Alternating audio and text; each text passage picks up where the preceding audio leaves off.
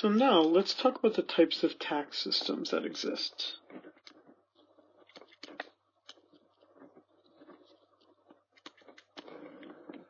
There are three primary ways that we could do taxes, and this would be with a proportional system, a regressive system,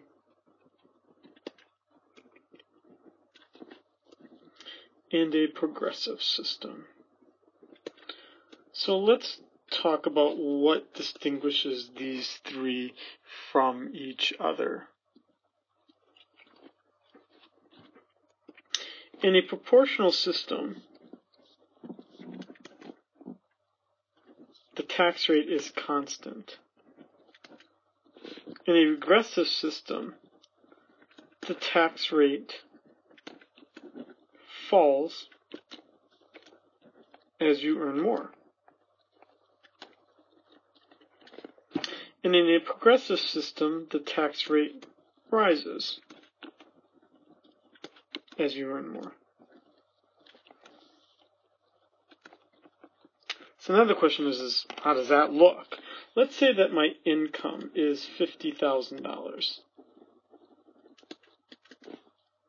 Then if my income is $50,000, and this is a proportional system,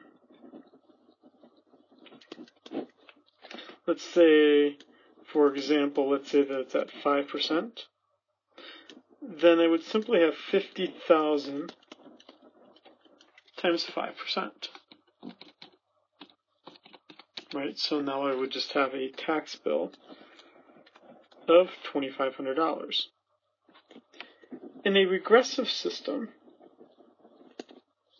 same $50,000, except now what we do is we start to create brackets, tax brackets. So what I want to do is say something like this. I'm going to make up these kind of brackets here.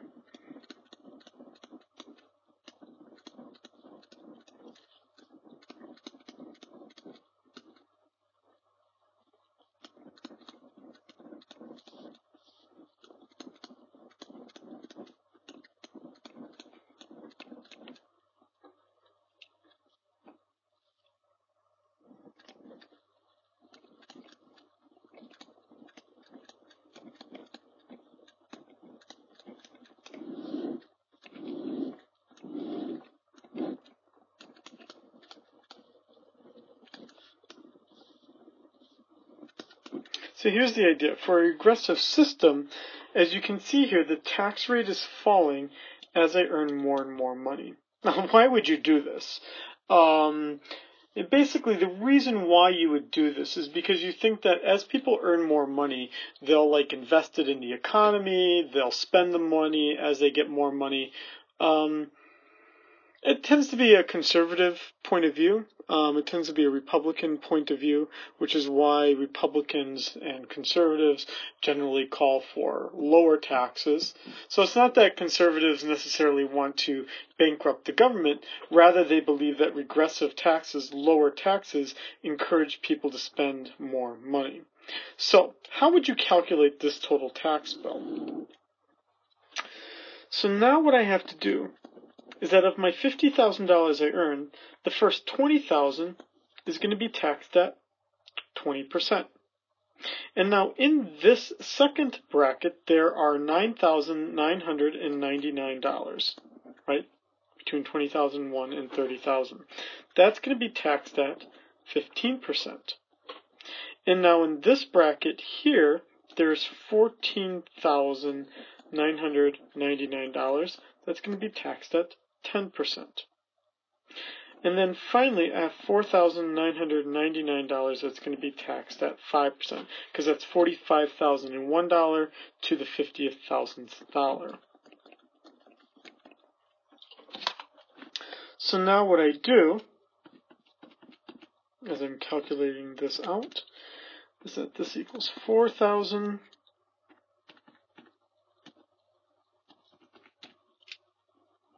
this equals 1499.85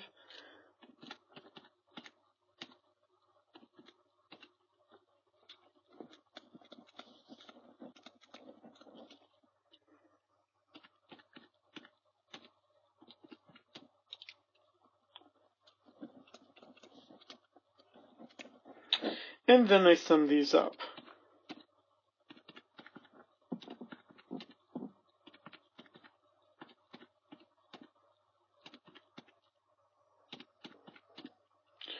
For a total tax bill here now of $7249.70. So you can see here that I basically, to solve this regressive tax problem, I have to break down my taxes, my money, my income, into these individual brackets. The final one we have is called a progressive tax system. And in a progressive tax system, it's the exact opposite of a regressive tax system. So now what we'll see is that the tax rates go up as my income increases. So actually, let's just try to use the same numbers we have here for the brackets.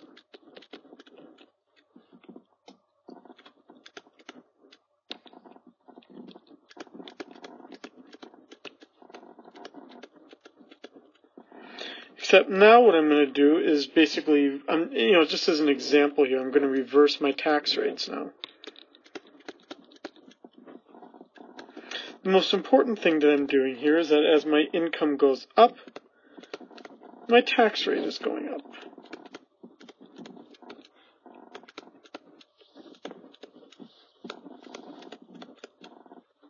Okay.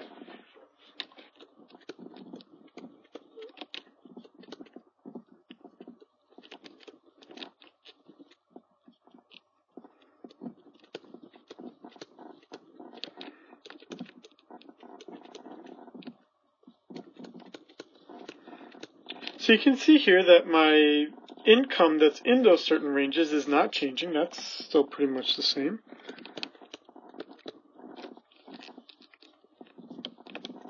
Except now what's changing is the percentage that I'm multiplying it by. And that as I do this,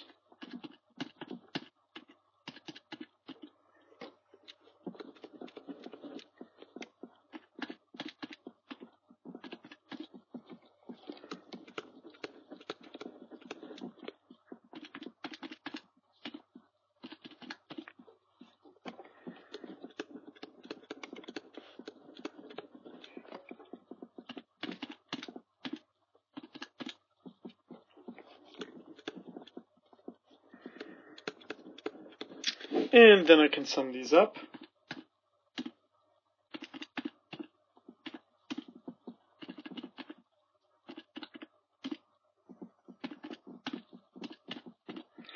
For a total tax bill here now of $40,5249.55. And that would be my total tax bill under a progressive tax system.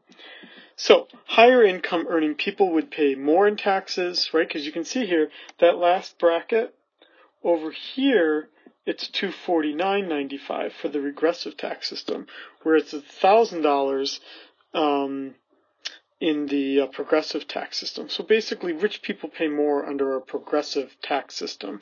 This is what we typically associate with the Democrats or what are the more liberal points of view.